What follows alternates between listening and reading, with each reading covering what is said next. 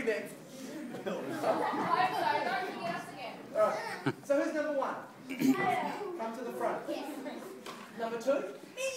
Excellent. Three? Let me guess. Right. Okay. You're out walking in the park and you find a bag full of money and guns.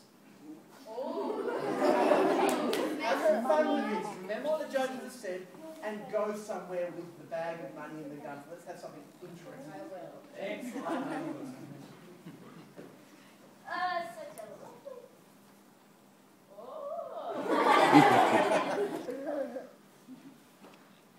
Oh, it's not really like that, teacher. So what I could do with this.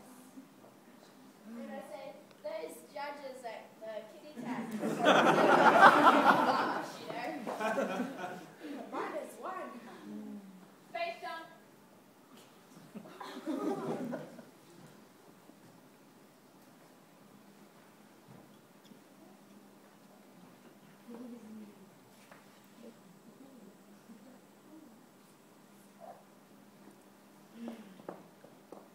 Okay, now 4, and then 5, and then 6, and then 7, then 8. Wait, start again. I'm a bit confused. So let me get this one. 1, 3, 9. 3 and 9? Yeah. What do I mean, 2? 5. I think.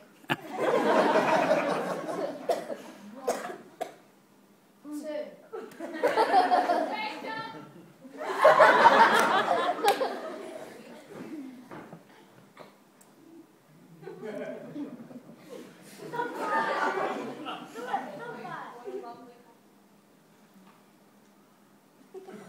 No.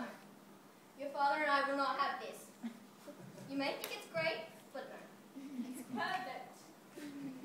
You cannot get a B- on a test of a circle. No. This is a circle. How can you get this mixed up with this? I thought the circle was more like this. That's just terrible. Great job.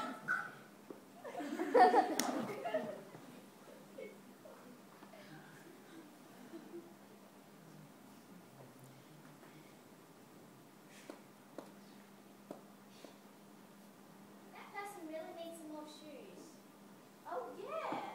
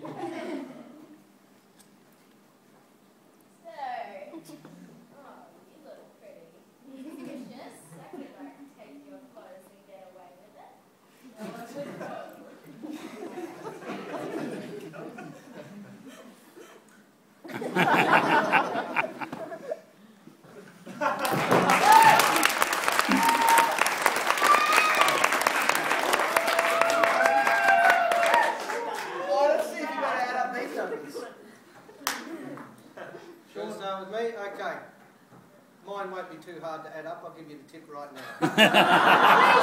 I'm 30 straight edges short. I had too much of a smile on my face for too much of the time. So you guys get a big fat zero.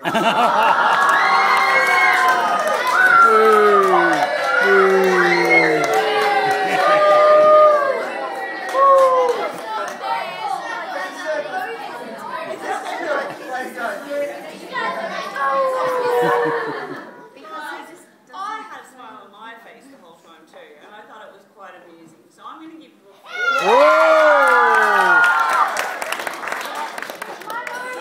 You guys had some really hard freeze frames to deal with there. There wasn't too much to work with. A lot of hesitation when you come on. I just take Brad's advice. That first stupid thought that pops in your head, just go with it. Sometimes you win, sometimes you lose, but you're better off getting stuck into it. But I thought that was a very brave effort.